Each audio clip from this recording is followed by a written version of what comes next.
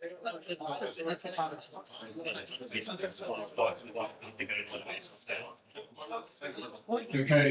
so final talk for the day. Afterwards, we're just going to do a closing remark first and surprises, and there'll be after party as well. But before all of that, we've imported some hacker goodness from the US.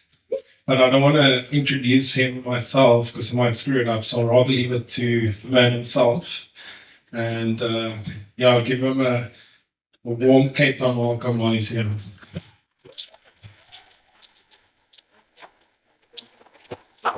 He's going to spend his birthday in South Africa just to talk to a lot of you. So just take that. It's not today, but just take that into effect. Should be fun. Hello, everyone. Thank you. Thank you for being hardcore enough to actually stay to the very end and actually make my talk. I always like when that happens and surprised. So thanks. We're going to start off with my legal disclaimer. I'm not a lawyer, but I played one on the internet successfully before. And so this is my legal disclaimer because during my talk, I'm going to talk about things that are going to probably, go, oh, that's horrible. Why would you do that? It's like, you're a bad man. Like, no, remember the kittens. I'm adorable. Okay. It's like, I will not try to steal from you, kill you, or ruin you financially unless you pay me first. There's always a contract. Okay. So when I go and you hear those, like you hear some of these stories and you see some of the video, yeah, I got video of it and stuff. It's like, just remember the kittens.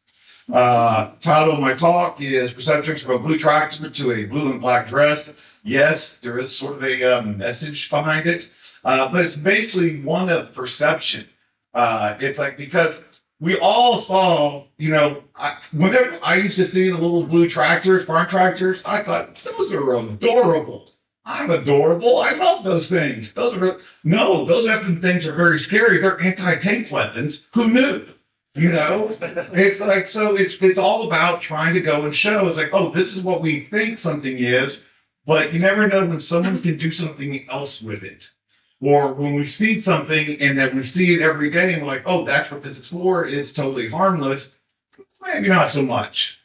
Now, also a big thing that I want to make sure that I address is I got a lot of slack for that.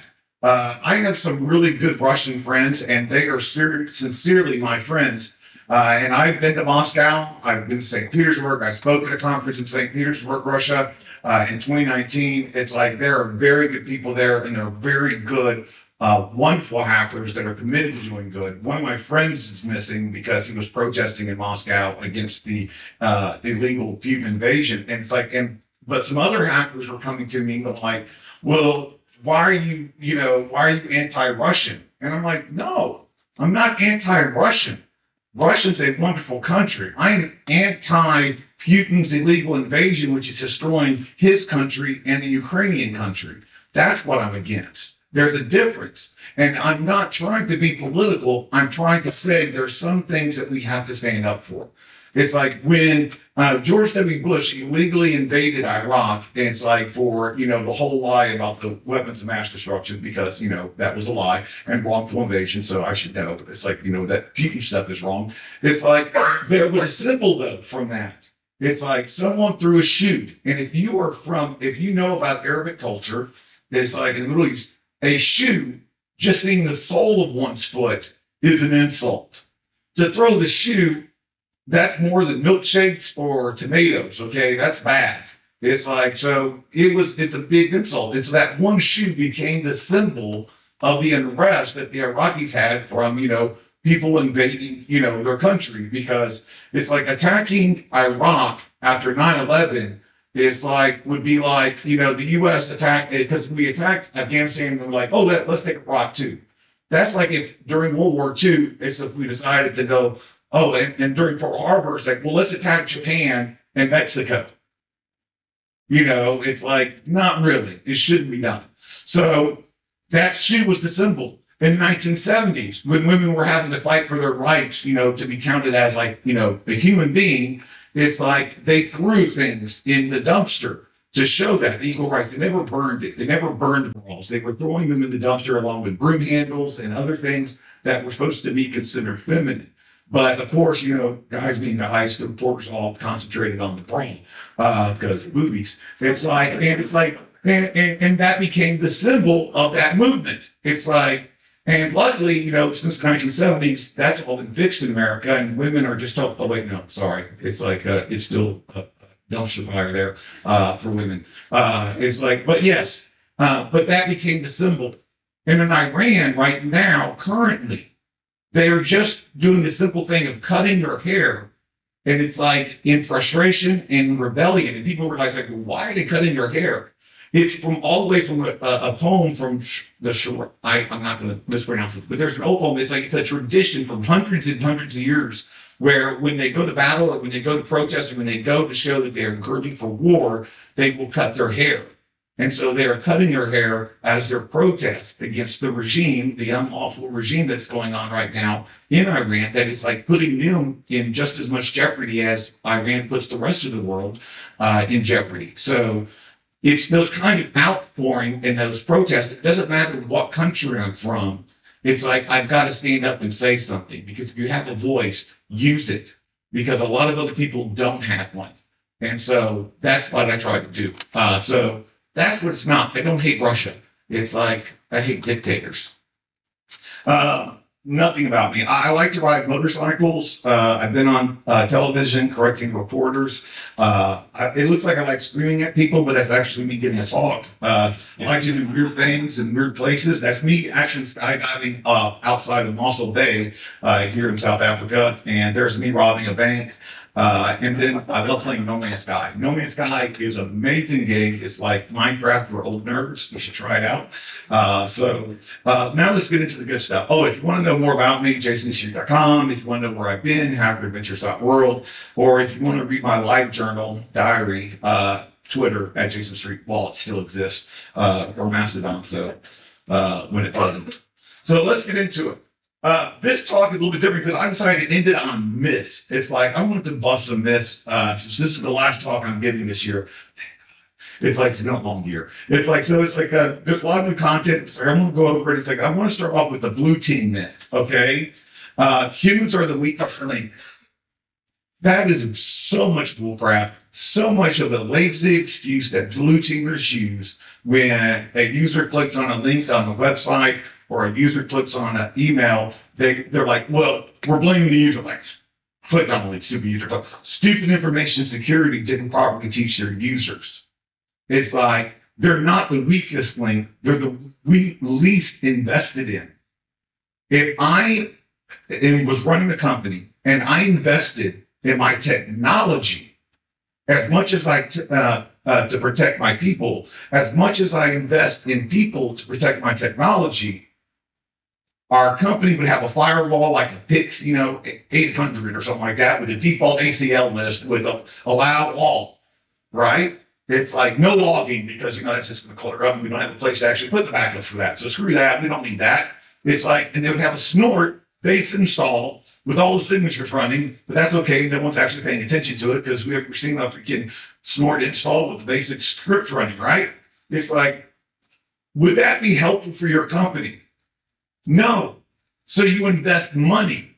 You work on that. You make sure that you're applying the right technology to protect your company from network and computer-based attacks. But you need to understand that it's evolving. We need to start investing in our people to learn how to protect our technology and then using the technology as a safety net. We've been using technology like it's a wall. It's like, we're going to build a wall, make the APTs pay for it. Trust me, I know that doesn't work, okay? It's like spoiler alert. It's like, we got to stop trying to make it as the one-all defense, because when that technology fails, and it will, it's like, you're screwed. Because the human's not prepared to take over and figure out what's going on. It's like, so you need to start showing more and creating more of a way to get people to protect the technology. And when they screw up, and they will, it's like the technology can be the safety net to keep you from being, totally breached. And trust me, it's like, everybody's like, a lot of red teamers going like, yeah, those blue teamers. Let's talk about how stupid the red teamers are sometimes, okay? Because the red team that I hate the most is that they're there to break into systems, exploit what they can, and show the client how they failed in defending against their elite attacks and hacks. It's like, I am so tired of the toxic masculinity in the freaking red teaming industry, where it's like their whole model of putting things is from a convicted rapist. It's like who, when he was hit in the face, it's like decided to bite a guy's ear off as his only recourse. Okay, if that's your life coach, you need a new life. Okay, and also he's a plagiarist. He actually plagiarized that saying from a Prussian general who actually used it as a warning for people like the red team. Because it was actually no battle plan ever survives contact with the enemy. That should be a warning for red teamers that when you go into that place, whatever you thought you were planning, you're not prepared for what you're going to find. It's like, that's what it was about. But I mean, Mike Tyson, it's like, I don't think, how did you expect him to get it right? It's like, so we need to stop with this attitude that red teamers are there to break things, that red teamers are there because they're like the elite rock stars in this industry. Screw that noise. The only reason why the red team exists is to make the blue team better. And if you're not part of the red team and trying to be an advocate for your clients, and you're more concerned about being the adversary, you suck at your job. It's like, so that's what that's about. It's like, so making a lot of feeds here. Yeah, it's like, but straight up, that's what we need to understand. It's like, I'm not trying to be an adversary to my clients. I'm trying to be an advocate. It doesn't matter how well and elite my attacks are. They're not paying for that. No client in history has paid you for that. They're getting that for free every day. They're getting you for the report, mother. That's what your job is. It doesn't matter how good your elite hacks are or how well you bust it. If you can't properly train that and talk to that and communicate that to the team and to your clients and to their executives and show them the importance of getting these things fixed and how they can get those things fixed, you wasted everybody's time. It's like, it doesn't matter how cool it was. It's ineffectual, it's unimportant because there was no actionable items afterwards. That's what we need to start understanding. You are there to make the blue team better. You are there to help verify and make sure that the defenses are working the way they wanted them. And if you're not doing that, retire. It's like, so I'm not, sorry, I'm a little icy. It's like, so yeah, I'm just gonna deal with it. This is not, I'm going out in a blaze of glory this year, guys. It's like, just enjoy the ride, okay? It's like, cause I ain't done. It's like, and I'm not limited to the red and blue team, okay? Cause it's like, I like colors. It's like, I like to call myself a simulated adversary. Or Sean from a podcast that's like in the UK, he said, I'm a security awareness operative. And I was like, oh, that sounds cool because I get secret agent, man. Security awareness operative. It's like, which just sounds a lot better than, it's like, hey, I'm a guy who likes to rob people. So it's like, but that sounds cool too. But for me, it's about education, not exploitation. I don't use any exploits in any of my attacks and any of my engagements. It's like they're always like popping notepad or just doing something that helps educate. I want them to catch me. In every engagement, I promise my client, it is part of our contract, it is part of their understanding that by the third day of the engagement, I will be caught. It's like either by them actually doing a great job, which is the best. It's like, because if you're not rooting for your clients, you need to, reorganize your life priorities. You want them to do good. You're there not to break it, but to validate it. So if you validate it, that showed that they were good and that they caught something, that's still a win. So I want to make sure that I get caught because I want it to be a positive experience for the users. Because I'm not breaking into servers, I'm attacking people. I have never seen an email server get sad because they got popped with NSOA 67. Does it still happen? Yes. Today, yes, it still happens. It's like, now they're going to like the really hot new sexy thing from 2011, Eternal Blue or something. But still, it's still happening. Okay? But those servers don't get upset for that, but people do. Instead of just giving them all the things to look down on and what they did wrong, I always make sure I give them something to look up to, something to show that they can try to emulate so they can go up to that point and be like that person. And yes, sometimes I have to try really hard to get caught. It's like, it's sad. It's like, I've spun around in a chair before. It's like I shut down a machine. It's like during business hours and walked it out of the teller before they figured out that I wasn't supposed to be there for the last half hour. It's like, but they did. And they were the win. And I wrote their names down. Never write down someone who failed. It's like, I always write down the people who catch me.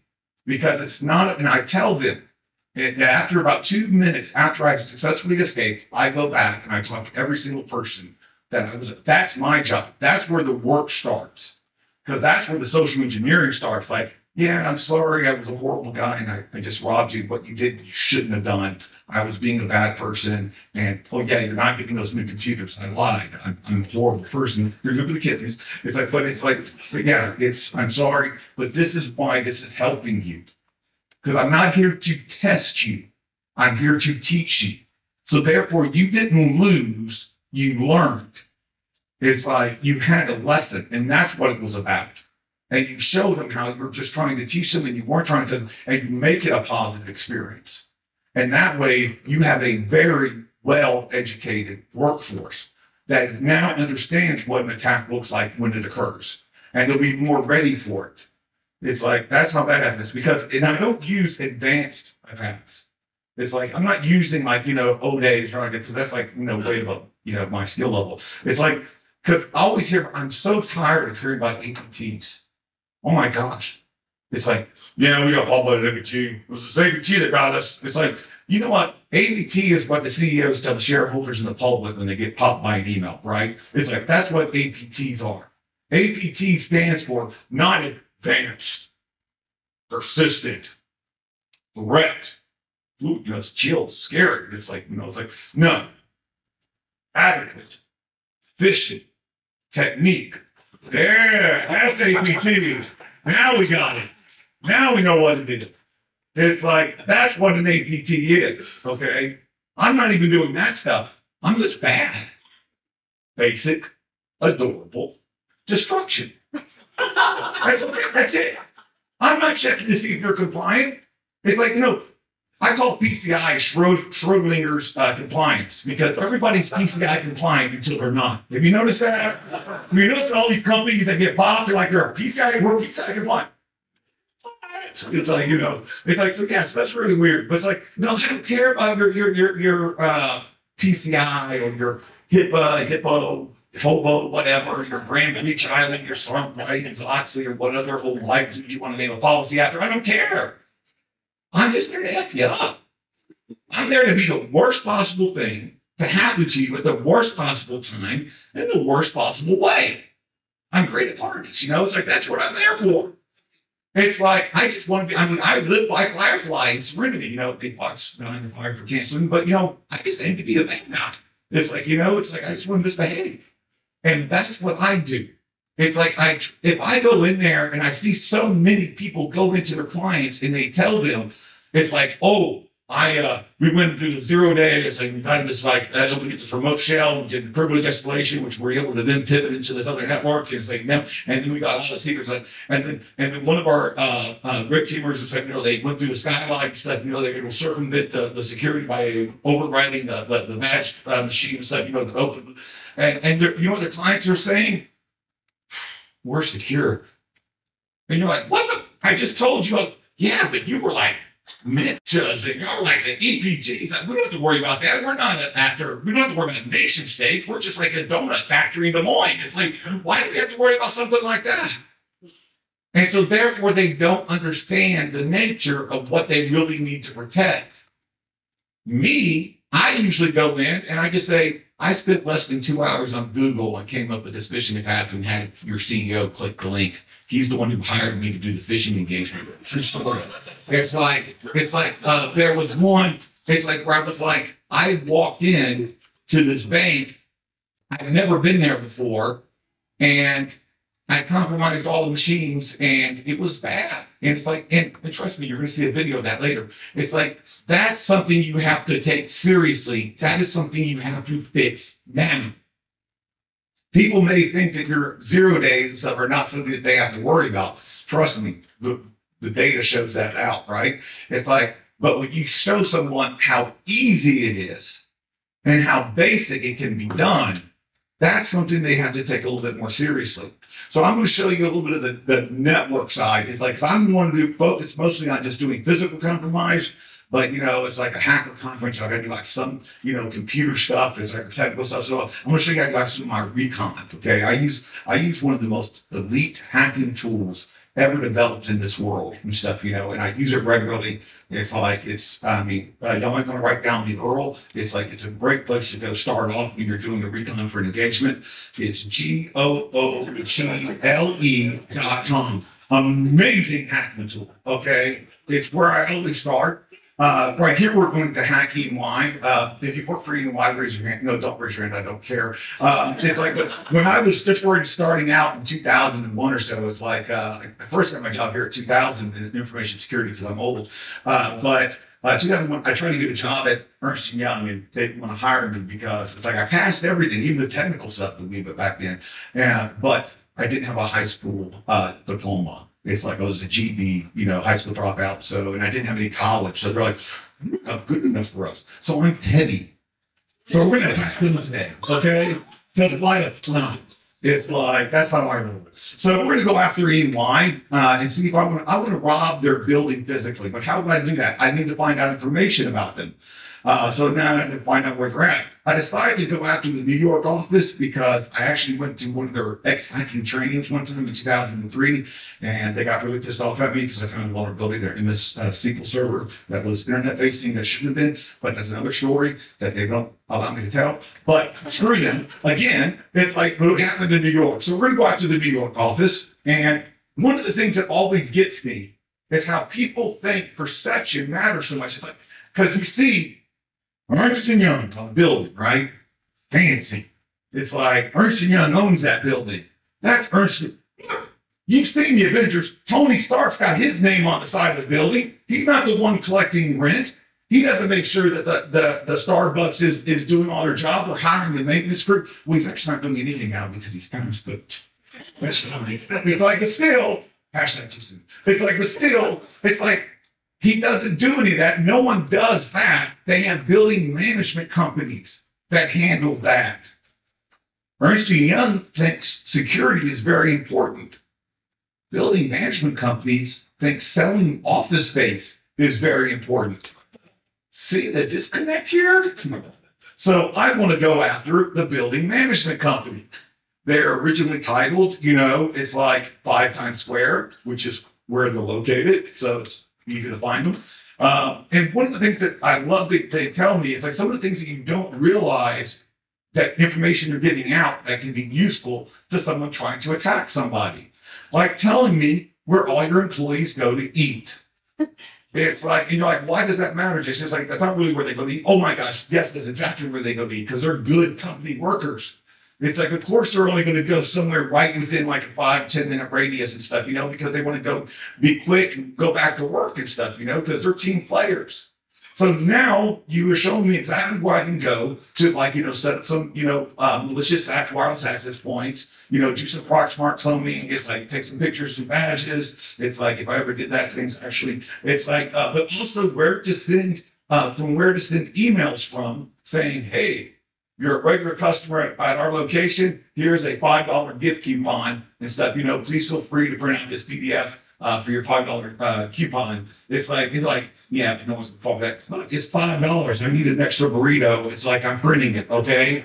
It's like you ask Bob in accounting how quick that works, right? It's like no offense to Bob's or accounting people. They do it, It's like, right? So it's like that. There we go, right there. But what else does it show you? Oh. That's your hotel. Look at all the hotels that are doing. Why is that important? Because that's where all your executives from out of town are staying.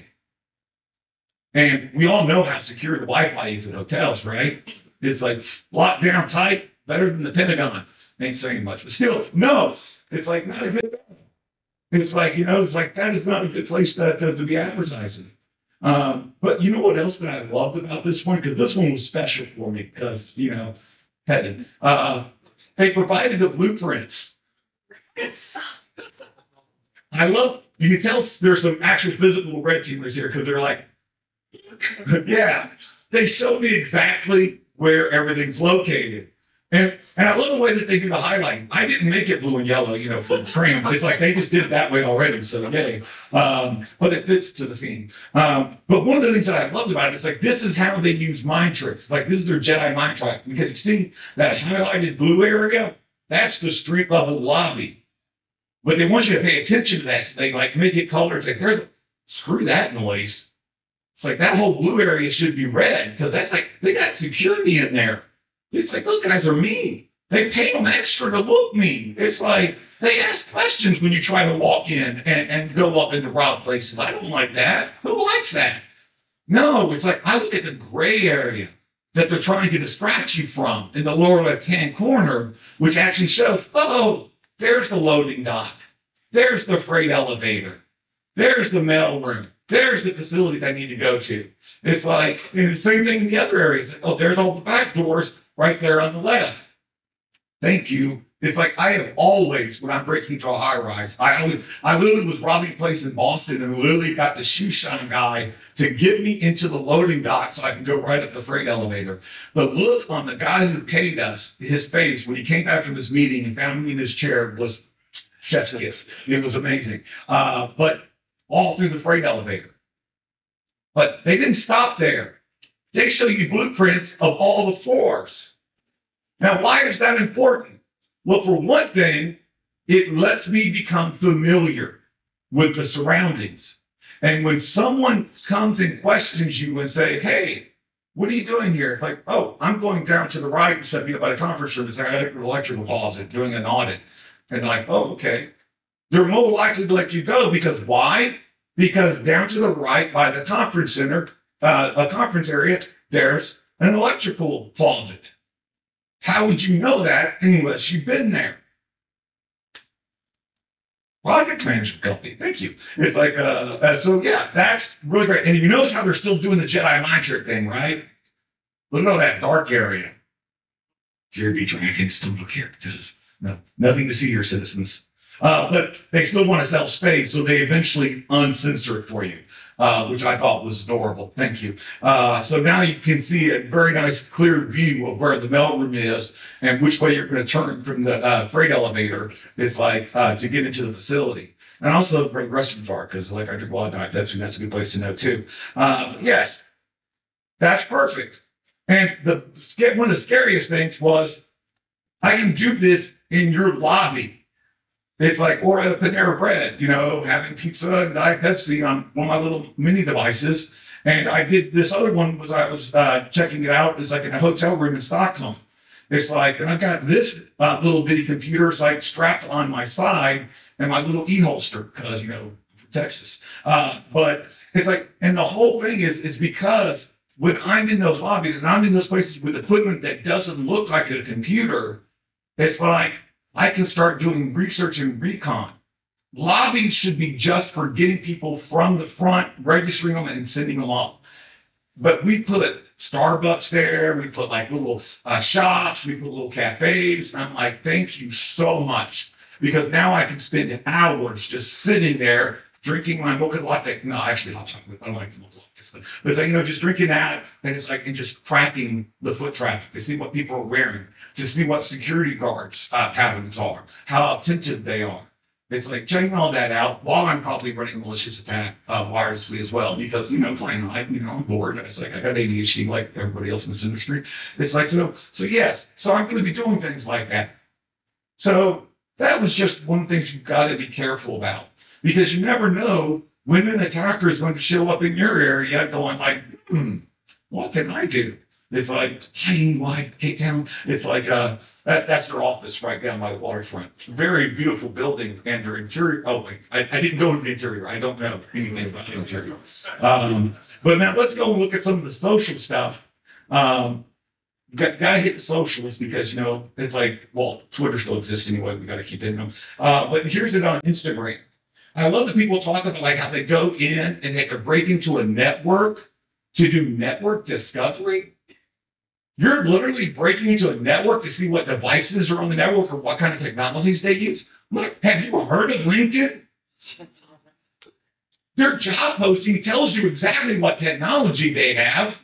The people that they currently have hired for positions tell you exactly what firewalls they're using, what antivirus they're using, what Office products, what programming languages they're using. They're all telling you that. And then you also have Instagram and stuff, showing you where your employees are and what their inside of their buildings look like as well. And also, what happened there? Something happened there. Looks like something happened there. It wasn't me. Okay. It's like, but they're also showing you what kind of devices. They're using Lenovo laptops for this one company, which is like scary right now, right? It's like still hashtag too soon. But also they got Dell and some MacBooks and some iPhones. It's like, who doesn't? It's like, so they got all those devices. So you're already knowing what their architecture, what kind of equipment they're using. But one of the other things, the main reason why you use social media, okay, and also probably one of the main reasons why security people drink, hashtag, That's why we drink. Hello. I'm still up. Y'all still hear me? Yeah. Okay, good. Ethics. I don't care. I'm set up here now. So no, I'm gonna just turn it on. Huh? Huh? Oh, I don't he stole it. That guy right there with glasses. Look how this he's looking. I said, show them back to Okay, so one of the things that gets me is you look for hashtag new badge, and you're like a smorgasbord of sorrow because you see all these people posting their badges. And you got one guy over here, it's like they're actually posting the keys to the building. And you're like, well, why is that a big deal? Look, remember when Department of Homeland Security decided to print all the, show all the TSA keys? Guess who's got all the 3D printed TSA keys? Do you really want me having the TSA keys to your luggage? No. It's like, and remember, that's the same government, my government, yay, is like that wants all your digital keys as well. I'm sure they'll handle it way better than the luggage keys, right? Yeah. It's like, when confronted by that, the Department of Homeland Security did the only thing that they could do logically. They said, well, that wasn't really meant for security. That was convenient, so we're not going to change the laws because that calls, effort. So I'm sure if that something happened to digital keys, they would take responsibility for it. But I digress. Very ranty today. It's like, so let's go and see what else. Because you look at all these badges, and you're like, well, what are you going to do with those, Jayson? Well, I'll tell you. Be patient, people. I've got the Badgie 100. The only way this could be cooler if it was called the Badgie 3000, okay? That is the only way. Because they're talking from taking a picture off of Instagram to printing a new badge with your name on it. It's like 15 minutes. And you're owning it. And I love my detractors because, they're adorable too. And it's like, and I love the ones that are like, well, yeah, but Jayson, are you using a proximate? Are you like cloning into your bitch? No. I don't put HIV on it. I don't do the hit. No. I deliberately make sure that it doesn't, because I don't need it. Because I'm going to walk up to the badge reader and I'm going to be dressed nice and I'm going to be like, beep. Beep. Look at security. Hello. I've got a meeting in 5 minutes. It's like, I need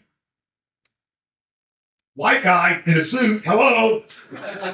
Hey, what's the use of having white privilege if you can't talk about how horrible it is, right? It's like, and then you go open the door for you. It's very nice of them. I really appreciate it. It's like, so yeah, it's like, I don't do the lock picking thing because I'm not that great with it. It's like, I usually just get them to open the door. It's much funner. Now I want to ask a question with you. It's like, do you think where you work is more secure from infiltration and compromise than a bank which understands and is aware that people will try to rob it? Because through the years, believe it or not, I've told a few stories during my talks. And if you haven't been one of the people that have gone like, Jayson, that is total BS, I'm surprised, because that's what I say every time that it happens to me. And I was there. Okay? But I want to talk, and I have a lot of people that talk about like how I'm not technical. It's like, I don't know how to program. It's like, I don't know any of the languages. It's like, I barely can handle English. Okay, I'm from Texas. It's like, so no, I don't do that. It's like, but let's see how effective we can be doing a basic attack, walking in, and see how that goes. And I want y'all to make sure that you're timing and see how long it takes for me to walk into a branch that is currently closed. It's like to getting a compromise and compromising the first machine. Let's see how many minutes or hours it takes to do that one. So here we go. We're going to walk in here, and I can't see the thing, so we're not going to have sound. But look at her. She's amazing. She is the star of this show because she knew I was sketchy AF as soon as I walked in. Did you see the look on her face? She knew I was trouble. Oh, by the way, 15 seconds if you were counting how long it took for me to walk in the front door to compromise the first machine. The answer was 15 seconds. Here I am at 20 seconds. The payload is executing. It's like 25 seconds, it's done. And under 30 seconds, I've compromised the first machine in the bank.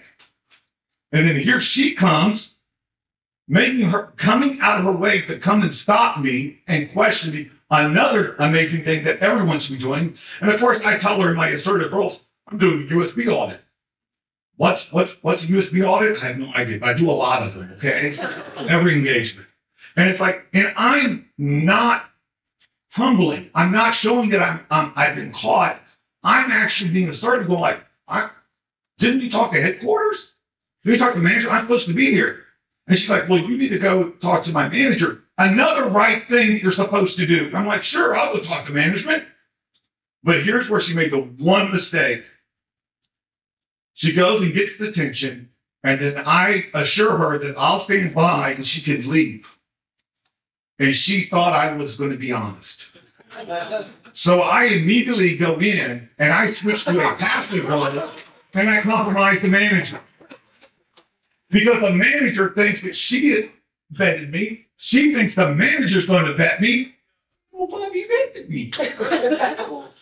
So I'm from Microsoft and trying to make the network faster. Look, you could be on a T13 direct line from fiber to your desktop. You ask someone, hey, is the network running slow?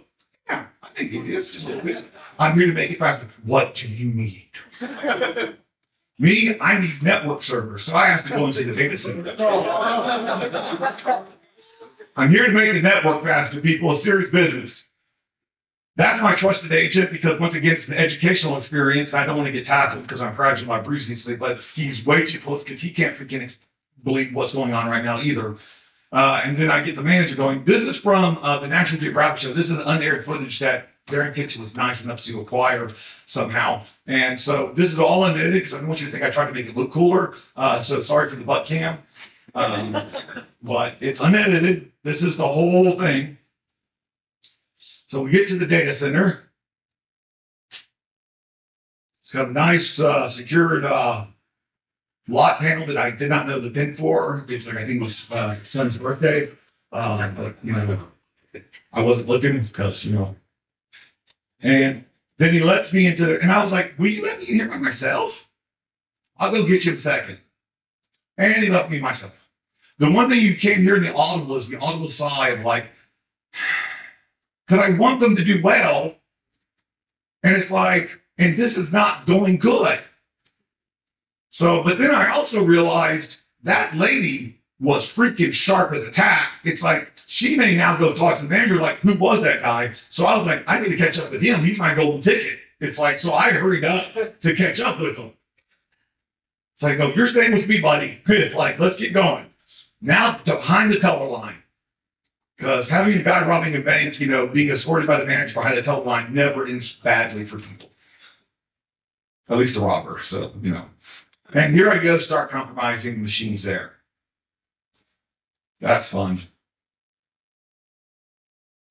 Now I have to say, I try not to lose my cool during the engagement. This one was really hard because I was so upset at the rudeness I experienced here.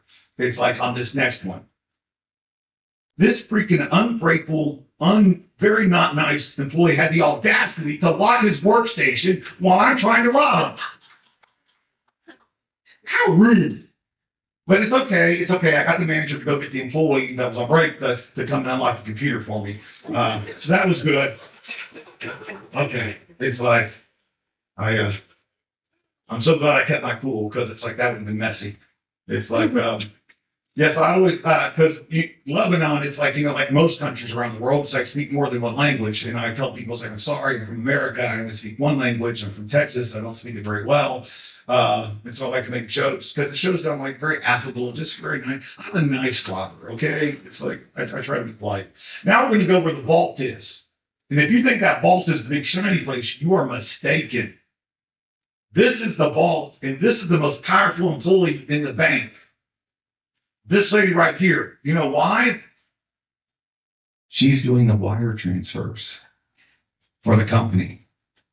Why would I go after a couple $1,000s in a till when I can get a wire transfer of a couple of million? You know, so isn't it way too intimidating right there? I wasn't trying to be intimidating, just, you know, just for the effect. But there I go. And I also felt her back because she was right there in the middle of the wire transfer. I hope I didn't mess it up when I watched Notepad. And I did graciously appreciate the help. It's like, I was like, here's me. But remember one important thing that I said about me, because I mean, I'm honest. It's like, you know, when I'm not, you know, being paid not to be, I'm petty. So of course I had to go to the one lady who actually stopped me, but this time I had the manager behind me and I had to compromise her machine too. It's like, I wanted to get 100% compromise the whole entire branch. That's my cover story. I'm just petty. It's like, I was just like, you did a really great job, lady. It's like, you did everything right, except for right there. And I felt a little bit bad. Not bad enough not to do it. It's like, but I still felt a little bit bad. And they go, like, all done. It's like, see, I was polite. I plugged it back in. And then I go, thank you, appreciate your help. You know, thank you. It's like, and this really was actually the opposite of what I said, because I was literally like, how did that just happen? So that is me robbing a bank in 8 minutes, 100%. It's like from first compromise for 50 seconds. How many leaked skills did I use during that? What was my, you know, skills or magical training that allowed? There was none. There was nothing that I did that not one person in here couldn't walk. Don't do it, okay? And especially don't get caught saying Jayson told me I could do it. But there is literally nothing that I did that any of y'all couldn't do. It's like I used a bunny script a ducky script that I got off the Hack 5 and just edited the Notepad payload in their tool. It's like, and that was it. If I wanted to actually do more of a payload, do more of it, I could have done that, but I'm trying to be there as a teacher, not as someone that's testing. So when you hear all these people talking about all these leaked skills that they're doing, understand. It's like that may have been years of failures that got them to the point where they can do those things well. It's like there is nothing stopping anyone in here from doing the same kind of thing, okay? It's like I mainly do my job through, you know, I have no shame and bad impulse control. I mean, those are the main qualifiers for my job. It's like, so if you got that and you're in this industry, there's a good chance you got that. It's like you can do these things. Don't make it like it's something special or the dark arts. We should be opening up for more people to do the stuff, not trying to limit who can do what and intimidate them thinking that this stuff is something that not everybody can do. And we're going to show another one. And this is how, once again, I use people and perception. I'm coming in from the public area. I ignore the tellers at first. But I stand here, so the lady on her phone behind me in the bottom, she doesn't see me. But I'm hiding behind this column so the teller people can't see where I'm at. I wait several seconds, and then I walk around from the private area, like I was coming from that lady who was on her phone, and I walk straight into the cover line. And I'm like, I go to the very far end, I say hello, I make sure that they know that I'm initiating contact. One of the best counter social engineering maneuvers you could ever do is going, hey, how you doing? Perfect. Because you're initiating conversation. If you're trying to be a bad guy, you're supposed to be hiding. You're supposed to be avoiding contact. I'm like, hey, I'm over here. What you up to? It's like, not much. It's robbing your stuff, you know? It's like, that one machine that I did first wasn't even plugged into a computer, but I was establishing a pattern. So then I go to her computer, and I'm like, yeah, I'm doing a USB audit again. And so, now this other lady, she was working, she ain't having me, okay? So I do, you know, classic bank robbery 101. I spin in the chair until I can get a moment for her to, like, you know, let me rob her. She's still not happy with me, but I'm like, hey, I just want to do one thing, you know, compromise your system. Thank you. It's like, won't take much time. It's like, see, that was painless for me. And when it's I'm done, she's smiling, I'm smiling, everybody's smiling. It's like, I mean, well, you don't have to be mean to rob people. And then the lady that was on the phone, I go and rob her as well, just because, you know, thorough. And there we go. What made that possible? That column. That is the only thing that made that engagement possible right then and there. I would have had to come in from a totally different way or change my perception and change my attack vector if that column wasn't there.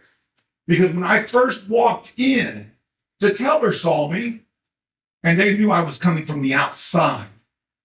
They knew I was not trusted because they don't know who I am. They've never seen me before and hopefully never see me again. It's like, and they're like, yeah, that's someone who's, you know, he's sketchy. Yeah, he doesn't supposed to be here. But when I went around that column and I was there for a bit, they're not even thinking it consciously, but they're like, oh, he must be talking to someone over there. I don't see him. And then I'm coming from around the column like I had talked to them. And so they're assuming, oh, he's from the private side now. He's been vetted. It's totally cool. And that it was just that simple. And we don't. See, that's one of the things I love about being on the spectrum. It's like, especially since I was young, I've had to study human nature because normal people scare the out of me, okay? And so I had to learn what people look like and what they were thinking and how they do stuff and stuff. So I could mimic that. And so I could, like, be that way so I wouldn't be, you know, too scary. It's like, that's the whole point, is being able to look at human nature, the stuff that they don't even realize people do. It's like, and try to make sure that I can capitalize off of it and rob them with it, because fun. So after all that, we can all assume that your company, I said this all funnily and stuff, you know, it's like this funnily is a word, don't look it up. It's like, but seriously, I've had a 100% success rate on every engagement I've been in for the last decade. Don't think that these people are stupid. Don't think that these people did something wrong. They didn't know and they weren't trained, and that's what I was there for. I wasn't there to test their security. I was there to teach them what an actual attack looks like so they're understanding of it. So yes, that was fun to watch, but trust me, that could be anybody's company. It's like some of those people did a really amazing job. It's like, but they made slight mistakes, and that was what I was there to show so they could be educated next time. It wasn't to make fun of them. Because I'm not attacking your network with technology or ODAs again. I'm attacking your people using their perceptions and expectations to get in. That's all most of my job is trying to figure out how I can blend in and look like I belong there when I totally don't belong there. Here's a great example of that. These two pictures were taken 24 hours apart. They're a little bit different. Not too different, but they're a little bit different. But what is the big difference in this? I don't have a jacket on. There's snow behind me.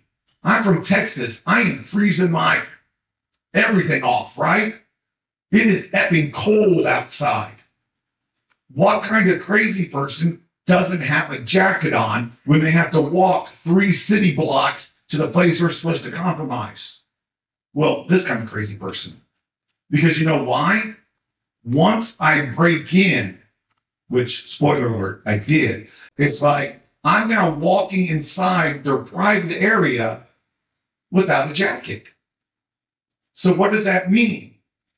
That means I must have already been there and I already put my jacket somewhere. Because if I would have shown up in the parka that I would like to have worn, that would be really weird coming to your desk and I'm with IT help desk. Like, why do you still have your jacket on? It's like, it's warm in here. That would be odd.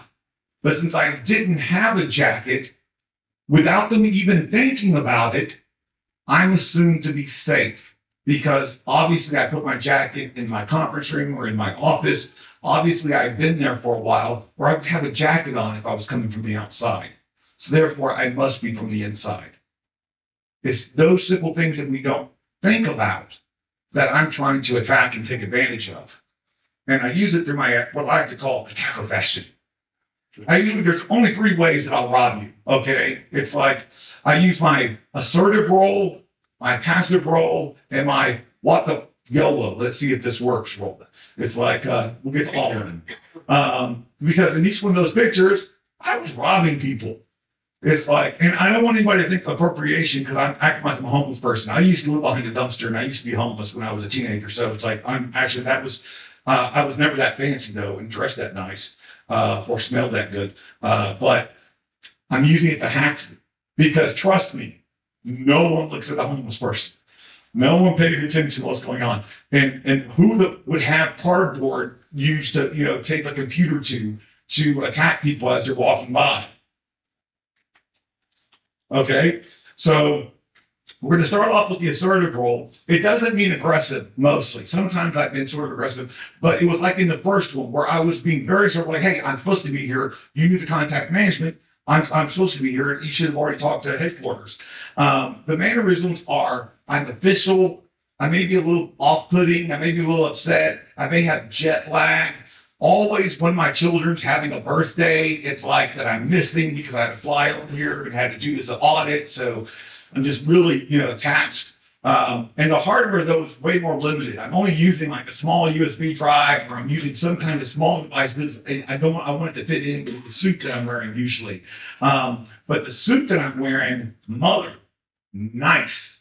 Okay. This is the business suit of dude. Okay. It's like fear it and tremble. When I was allowed to go to China, a long story, one of the best things about it was I had a tailor in Beijing, Peter. Amazing man. It's like he made all my suits and shirts.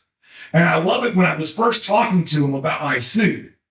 Because when I was talking about what I wanted to design, he says like, are you a magician? And I'm like, no, Peter, I'm not a magician. You know why you can tell? Because Peter, magicians always say, look, nothing up my sleeve. And Peter, didn't I specifically tell you to put pockets in my sleeves? So I could put bash bunnies in it? It's like, you're asking, Jayson, why do you have bash bunnies in your sleeves? Because it's cool. Period. That's it. No, I just wanted to be able to show that I had something up my sleeve. I'm 12. Okay? So that's what I had that for. And then also, I like to dress fancy in this sort of role, It's like, I came from a poor background, so I'm always trying fancy, right? It's like, look at that. Can you see the 3 hacking devices that are in this picture? I mean, come on, the USB recorder pin is pretty obvious. That watch, believe it or not, it's not a Rolex. Okay, it's like, I know you think I'm balling like that, but no. That's a 16 gig USB hard drive that you can connect to a cable, download 16 gigs a day, which I'm sure wouldn't affect anybody's, productivity. And it's got also a high-def video camera in it. So that's nice. But the best one is Peter also made all my shirts. And he made them all French cuff. And it was like, you want these all French cuffs? Like, yes, Peter, I want to be fancy. okay? Because I always thought wearing cufflinks make you fancy.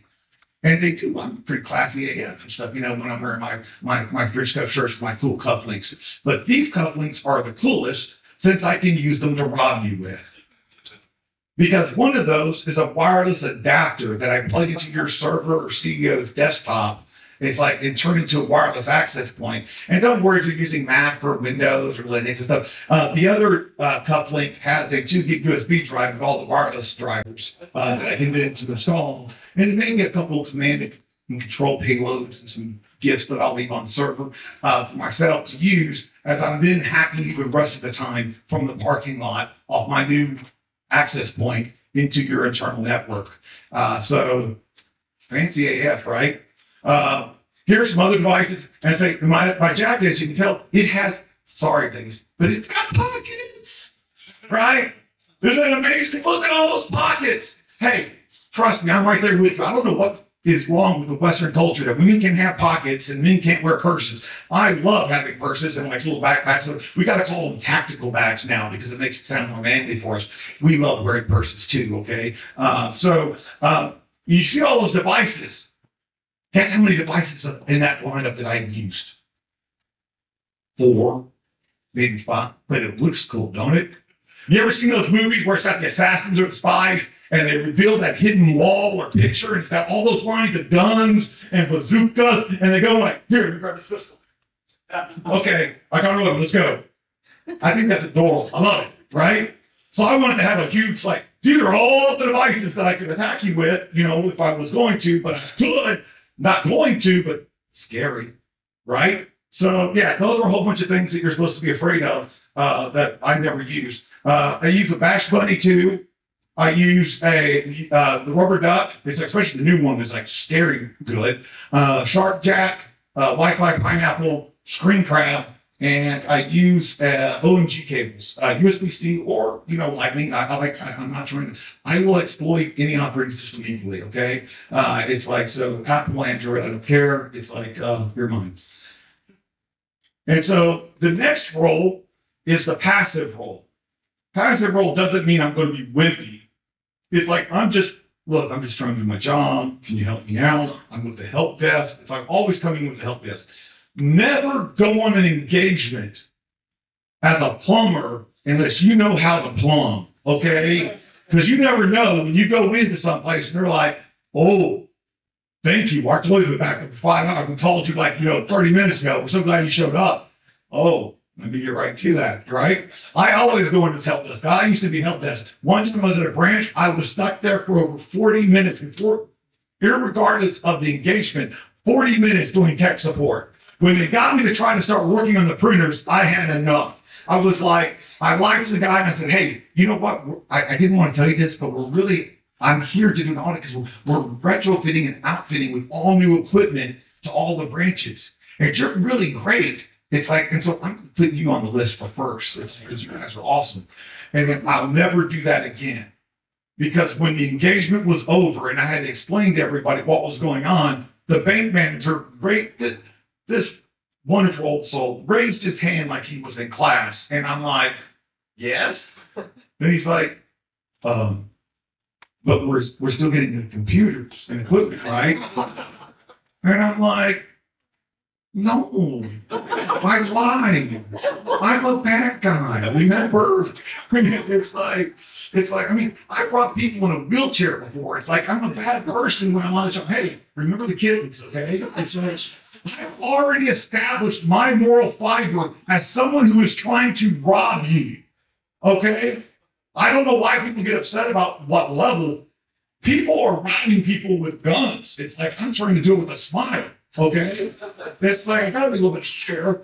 It's like, so that's what I'm trying to do. And the gear that I use is much more diverse because, people and I've literally been on an engagement where I said, oh, it's a techie thing or something or other. It's I need to do something, Wi-Fi scan. They're like, okay, sounds cool. That's what a nerd would say. And I'm like, I am a nerd. It's like, I'm not lying about that.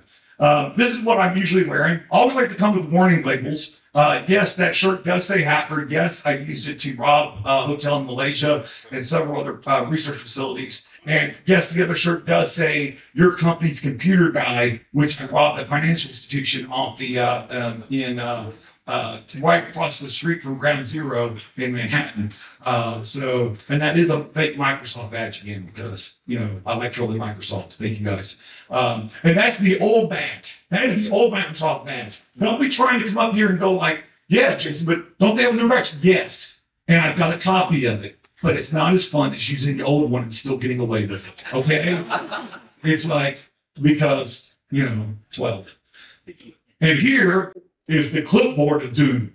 Notice the theme? It's like, so with the clipboard of doom, it's also got a little slide container. It's got some devices. Yes, I've used the bash bunny that says victim on it and had it explained it to someone when someone questioned me, because I like to come with warning labels. But here is one of the other scariest tools that I've used on my engagements. And I'm not talking about those two awesome OMG cables that are microcomputers disguised as charging cables, which are really, really good at robbing people with. No, I'm talking about the even more intimidating one. The envelopes with the red marker. There is nothing more effective to compromise a company than walking through a secure area, seeing someone's office or cubicle empty, but you can see their name on their little badge inside their door.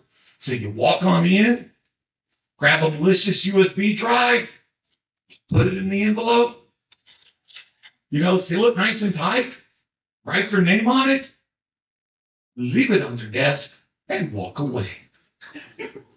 Who is not going to their desk, seeing an envelope with their name on it and a USB drive inside the envelope and not plugging that into their computer? Horrible. I know. It's like, I thought of it myself. I'm so proud. It's like, it's diabolical. Kittens. Some of the other devices I'm using is like, the Wi-Fi Pineapple. I got the Proxmark card that I've never used, let's be honest. It's like, I don't clone cards. It's like, it's cool.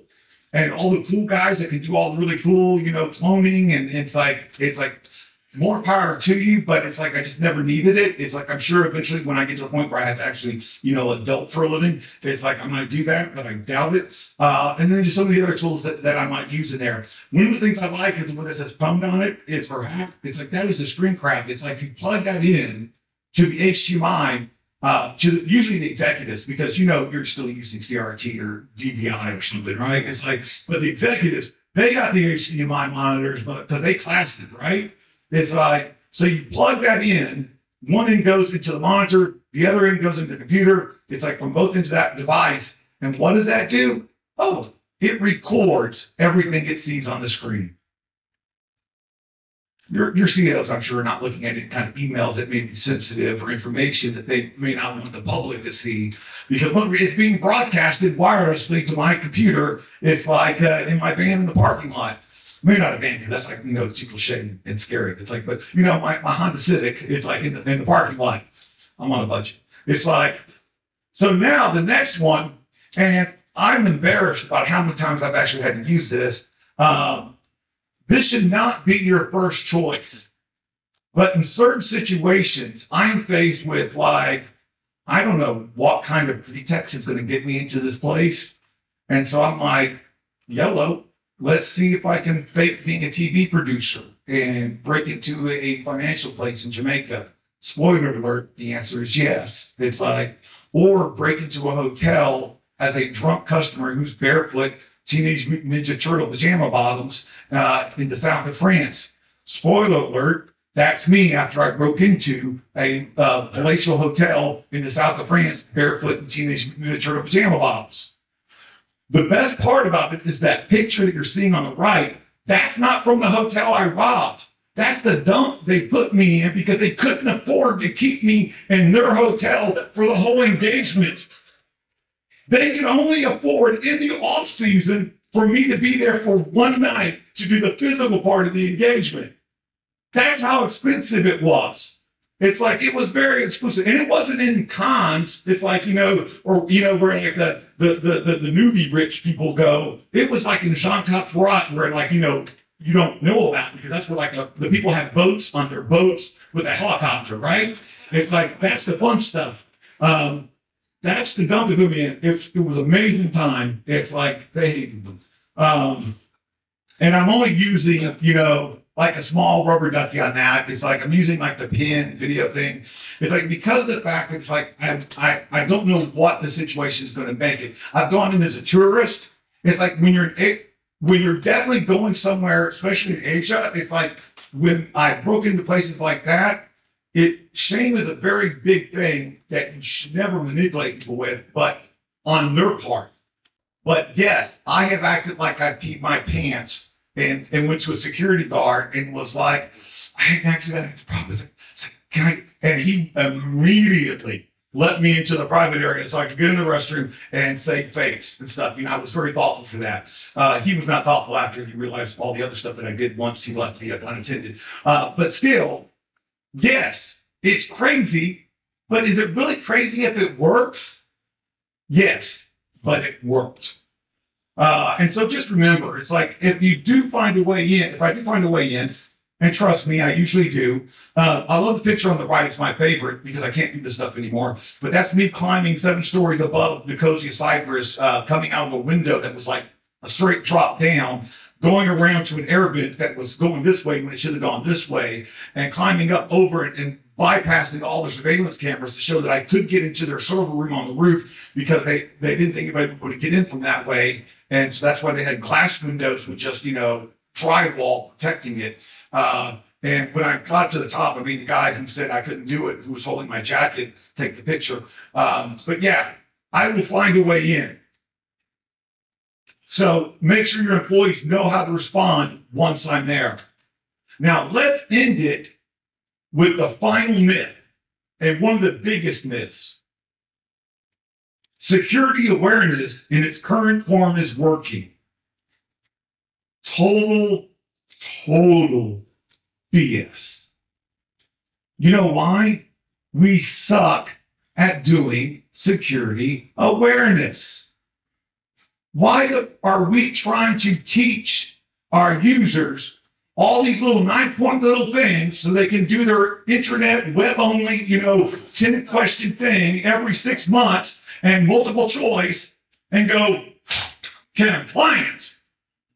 But that's not working. How many people in your company realize that one of their job responsibilities is to protect the equipment that they are given? Oh, I've never heard it said like that, Jayson. You should have. Because that's what it is. An employee will do everything that is required for them to stay employed and successfully feed and clothe themselves and their partners and their family. Not an iota less or more. More. It's like a little lot less. It's like not an iota more. Okay? And that's the problem. Information security is making security like it's an add-on. Like it's something that's an afterthought or something that they don't really have to worry about. If you have a company that uses an employee's delivery drivers, on the first day of their job, you give them the car keys and go, we hired you. You know what you're doing. Here's the keys. Have fun. Here's your route. No. Mother, they got a $60,000 piece of equipment in their control. They got liability to the public. You're making sure they know that they have to use the turn signals. You're making sure that they know that there's a safety belt that has to be used at all times. By the way, you've got their number on the back of their van knowing that they're going to get knocked out as soon as they make a wrong turn somewhere. You've got them understanding. And if they get in a traffic accident, it's like, are they getting a slap on the wrist while that van is getting buffed out and given a new van? Oh, no. If they wreck that van 3 times and total it, are they still employed in your company? I doubt it.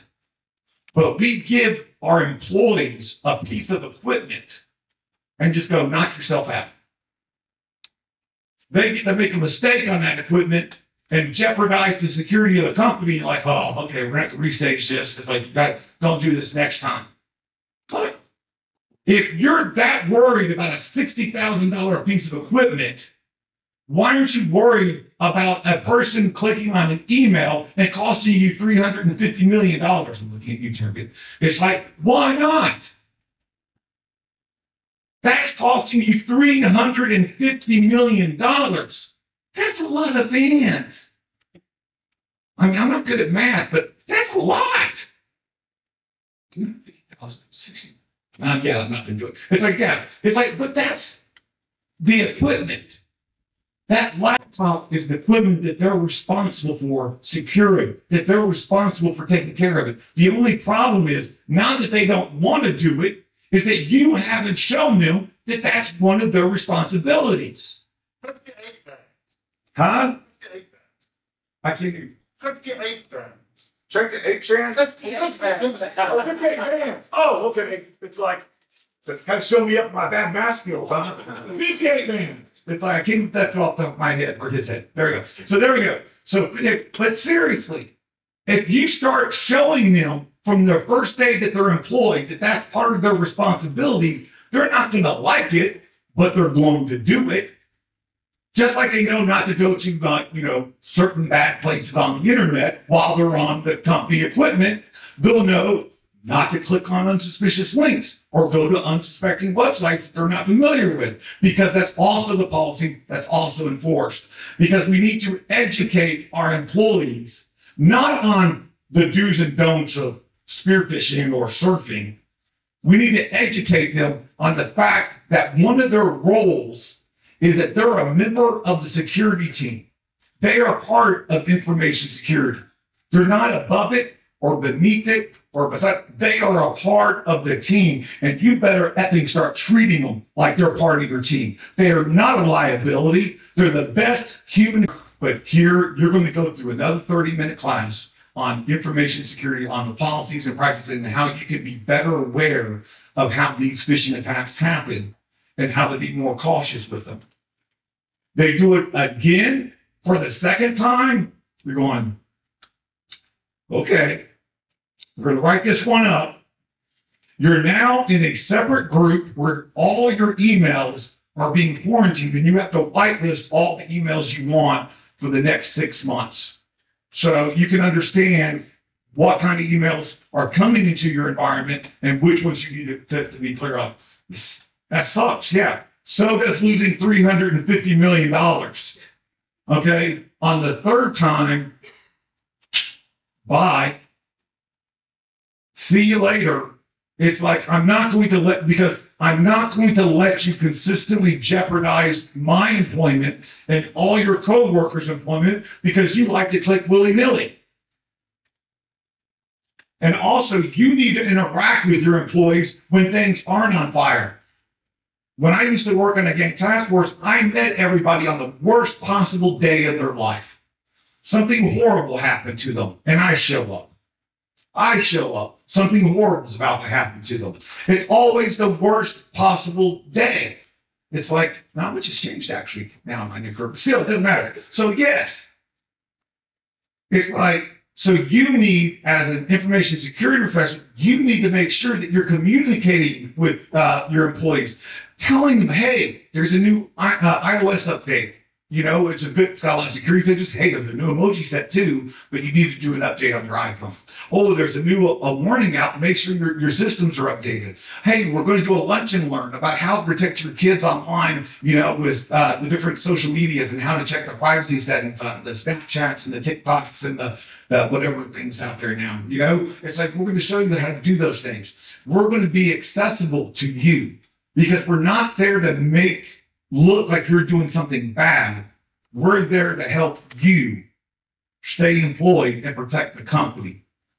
When you approach it like that, like they're part of the team and you're there to help them instead of looking for them when they do something wrong, this is going to freak you out. but they start talking to you. I know I hate social contact too, but it's like, but you do it for the public good. You know, you're doing it for the good of the team. It's like you need to interact and be positive with them. Whew.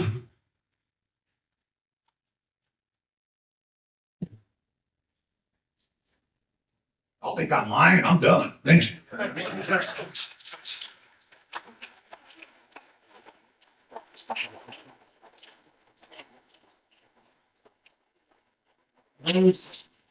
Question? Yes. So around creating awareness in every employee and Oh, wait, hold on. Hold that line. I can speak really loudly Yeah. if necessary. Okay. Right. So obviously you're trying to encourage that every person has a sense of awareness so that when anything feels off, they respond. So Yes. raise that, flag it. But a lot of the new approaches completely obfuscate what things should set us off. Right. Companies are using Intune, they're pushing updates.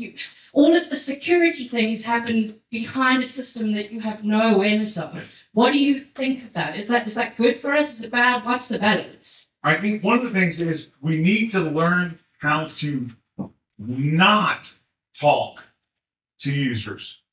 We are very good at explaining to people very technical things and a way more technical, complicated thing than is necessary. It's like you want to get someone interested in how they need it, why they need to be secured with their vehicles. How many people here don't lock their cars because it's such a safe neighborhood, right? Exactly. Exactly. And so you explain to them, do you keep your car unlocked when you go to the grocery store because you're only going to be there for 5 minutes? No. So why do you not lock your workstation when you're going to be gone from it? It's like, do you allow every person that wants to stop you on the street and try to sell you something or talk to you? Do you engage with every single one of those people? Not hardly. It's like, so why are you doing that when they send you emails? It's like, equate it to ways that they can relate to and they can understand. It's not their job to understand you. It is your job to say it in ways that they can understand and that they can be useful. It's like you talking tech and talking, really sounding smart helps no one if they can't get anything from it. It's like all you did was waste their time. It's like, so we need to be able to communicate with them and not just show them like why it's technically sound. We show them, hey, this is why we're doing this, because this is just basic security. You're not going to leave your stuff out on the street. You're not going to leave your stuff unsecured. Why do you do that to the equipment? Why would you do that to your computer? It's like, so we need to show them that way and learn how to communicate with them better. It's like, it's not on them to learn it. It's to us to communicate it better. Any other questions? Yes. Oh, by the way, I'm not really screaming at you. It's like, I know I get very ranty. I'm like, do you know? No. Trust me, I'm screaming at everybody here in information security. It's like, it's a group session. Jayson, just thank you for the talk. It's actually good to see the footage after hearing the story. They put everything nicely together. From your experience, do you think it's a good idea to incentivize employees? Oh my God, yes. It's like, that's a whole other talk. It's like, it actually not working, but it's called gamification. And that is priceless. This one thing that you can take away right now that you should be doing is going to your management and saying, I want, 2,000 Rand. It's like, or 5,000 Rand every quarter to give away. And a gift card or some kind of gift card, something, I want to be able to give $5,000 or 5,000 Rand away every quarter. And then what you do is you have a raffle system. You found a suspicious email, you get a ticket to the raffle. Not like a physical, but you get like entered into the raffle. It's like, hey, you blocked someone from walking in because they didn't have a badge and you took them to security and reported. You just got 20 entries right there.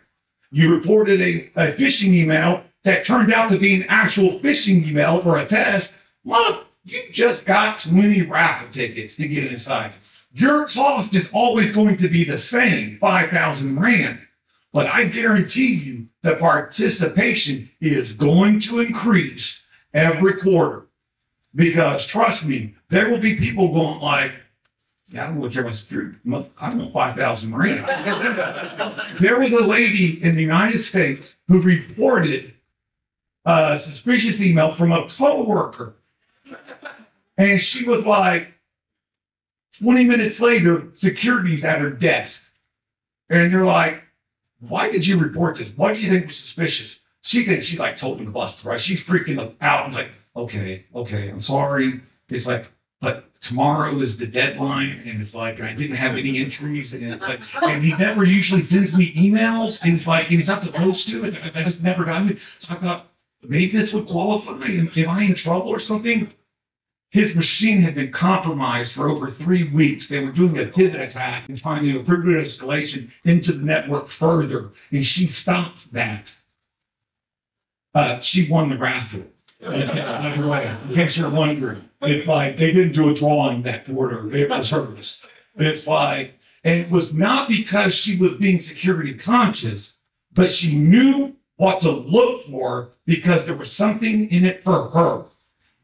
Do a game for your employees. You have a problem where employees aren't actually checking badges when they're going in?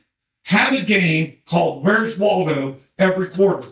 What that means is you grab an employee random and you take them in and you tell them, here's your badge. It's got the same controls, it's got your same name, but instead of your picture on there, it's Waldo.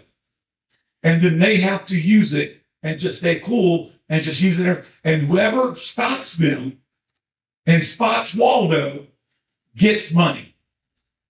And if they go the whole quarter without getting caught, they get the money. So that way you don't have them colluding with employees trying to get. That's how you do it. It's like you're literally social engineering your employees to be better at protecting against social engineering. It's like, trust me, it works. It's like, so yeah, that's what that's about. So gamification is a perfect thing to do. It's like make it a positive experience instead of just like a quarterly, multiple choice question. It's like that is boring AF and that you can usually back out of and like take the quiz again. Like, oh, I passed, yay.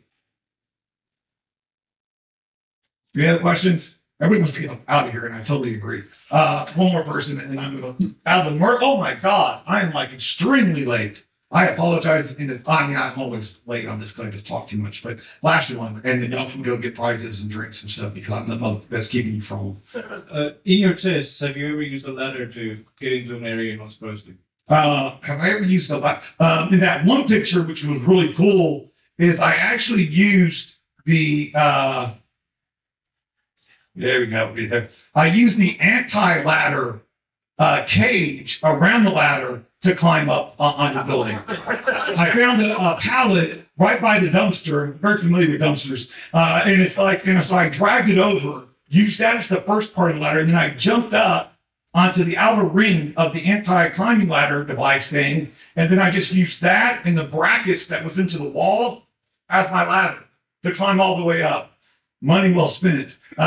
So I've never really used an actual ladder that I brought with me because I'm cheap and it's like they're heavy and they'll probably still like on site.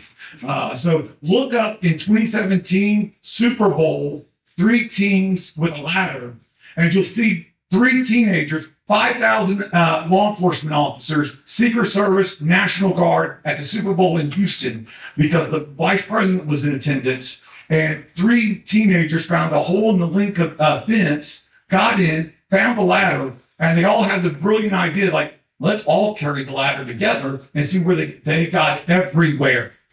They got into like on the near the field. They got into the little bunker. I don't do sports ball. The bunker area where the players go. It's like locker room. It's like they got into the stands. They got to meet Guy Ferrari, so you get punishment, I guess. It's like they got to meet all the stuff. And all because they were holding an effing ladder. And they YouTubed it. So you can actually watch how they do it. So don't tell me this takes skill or this takes some kind of like, gate. I hate gatekeeping. We're hackers at the gate, jump the fence. Go under the fence, go around the fence. I'm not the one telling you how to do it. Just do it. So that's how you got to realize it's not that hard because you're going against human nature, and human nature is easy to manipulate once you realize what the rules are. Okay, now I'm done. Bye. Thank you.